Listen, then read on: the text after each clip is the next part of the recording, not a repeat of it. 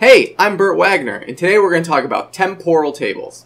Have you ever needed to look at what data used to look like in one of your tables? Probably involved writing a query that used lots of group bys or nested subqueries, window functions, right, to be able to kind of get the right records at a certain point in time. No longer do we have to suffer with writing such complex queries. With temporal tables in SQL Server 2016, it's really easy to see what data looked like at a certain point in time. So how do temporal tables keep track of your data? Basically, we have two tables. The first one is your main table. It has the current view of your data. So this is the one that you're writing, all your insert statements to, your updates, your deletes, and it has the current state of all your values. That's known as the temporal table. When we create the temporal table, it also creates a second historical table, and that's where all of our row changes are kept track of automatically by SQL Server. In the past, you may have written triggers or stored procedures, or maybe your application itself kind of logged what it was doing anytime it did an insert or update or delete. You no longer need to do that if you create the temporal table. SQL does that automatically. In addition to keeping track of your data automatically, it makes it also very easy to query your data for certain points in time without needing to do all those complicated queries. So let's just dive right in and take a look at an example of how to use temporal tables. Let's start by creating a car inventory table. I'm creating this table here because I am starting a car rental agency, right? Figure, let me get some cars, I'll rent them out to customers, I'll make a lot of money that way. The key things to kind of be aware of in this table, basically what makes it a temporal table. So we need to have our primary key in an identity column here. There's also two date time columns that we need that have these generated always as row start and row end properties on them. That's how SQL Server is going to keep track of when a row existed in our temporal table. And then we also need this period for system time statement where we define what two date time fields we have. Doesn't matter what those date time fields are called, but here I'm going to call them sys_start time and sys_end time. We also want to add this system versioning equals on property in order to identify that this is a temporal table. In this case, I'm providing a name for my historical table, which is car inventory history. You could also let SQL Server create its own name, but it's really ugly and gross. So I like defining them myself. So if we run this, we should create our table. And if we scroll down here and actually take a look at our table, we will see, so I'm querying car inventory and car inventory history. Both the tables look exactly the same and there's no data in them yet. So, since we don't have any data yet, let's fill it with some.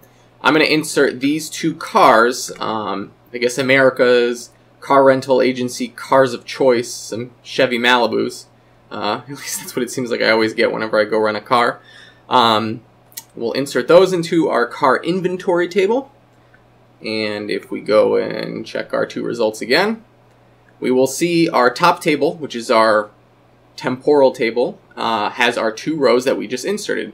The timestamps were kept track of in these sys_start time, sys_end time columns.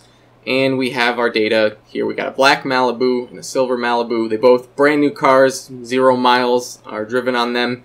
And they are both out in our parking lot. So I've got this in-lot indicator indicating whether the car is here at the rental agency or if it's been rented out by a customer. And so our historical table has no data in it. And that's because that will only get updated after the data in our primary temporal table changes. So we'll see that in a minute.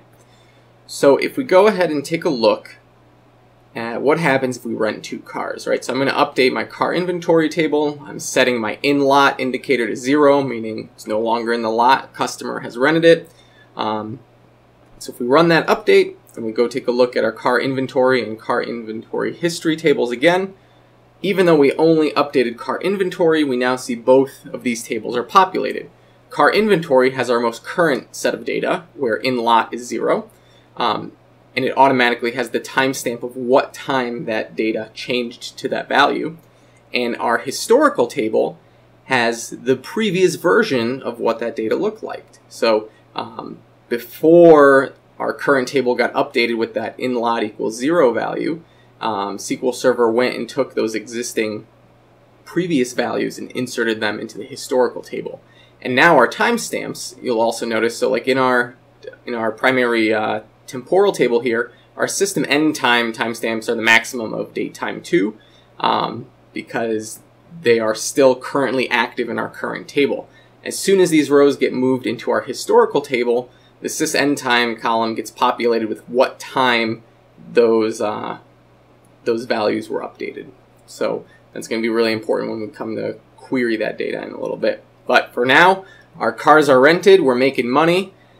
The next day, we get our cars back here. So our in-lot indicator is going to set back to 1, and we have some mileage that also gets set. So if we go and take a look at our tables here one more time, our current data in our temporal table on the top now once again reflects that our cars are back in our parking lot. And since the customers drove the cars for a little while, the mileage on the odometers has increased. Our historical table has kept track of when the cars were out being rented by customers, so we have that data and the timestamps of when that data existed in our main temporal table. So now let's rent the car again, right? So we're going to rent out our car ID number 2 here, and we'll see now we should only see one new row in our historical table at the bottom. Yes, so this previous state of the car being in our parking lot is now in our historical table because currently that silver Malibu has been rented out. And things are good, money's coming into the business. Unfortunately, someone crashes the car. Our customer crashed their car. Fortunately, nothing happened to them, but can't say the same about our profit margins after we just totaled this brand new car. So if we indicate the car wreck by deleting the car from our inventory, right, we no longer have that car completely totaled. We'll go ahead and delete that. And if we take a look at what our table looks like now, we'll see our current temporal table of car inventory here now only has one record in it. Only our black Malibu has survived.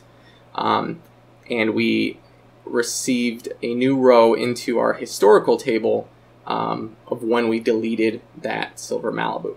So that's kind of how temporal tables work. SQL Server automatically keeps track of all those insert updates and deletes for us using the historical table.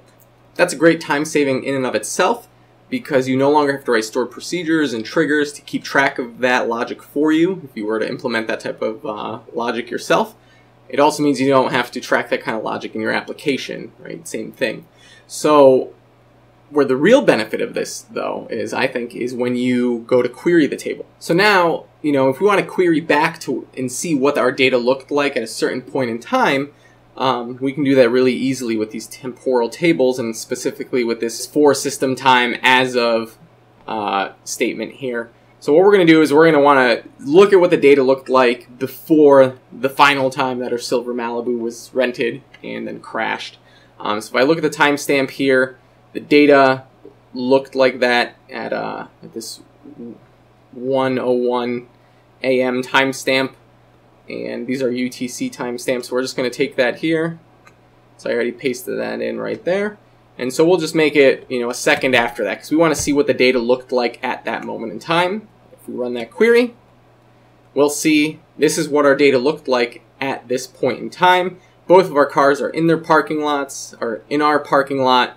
The mileage has increased after our first customers have driven them, but the Malibu, the silver Malibu, hasn't been rented out to our second customer who then crashed it. So that is one way to look at how the data looked like at a certain point in time. Now, there's a few other different ways of querying that data with temporal tables, but you don't need to use any kind of special properties like for system time as of. If you do want to query these tables, you could just query them directly. And so here, for example, I did a right join with car inventory and car inventory history to see what cars had been deleted. So if I run this query here, we can easily see, oh, the car ID of 2 is the one that was deleted because I'm just filtering on where my car ID is null, right? Basic join query. So you can use the new temporal table query features to easily see what data looked like at a point in time. You can also just use regular queries to join on and look at these both temporal and historical tables, derive whatever kind of data you need. And that's it. Those are the basics of temporal tables. They're pretty easy in SQL Server, and they definitely make querying data in the past a lot easier. Thanks again for watching. I'm Burt Wagner. Please like, comment, and subscribe if you enjoyed this video.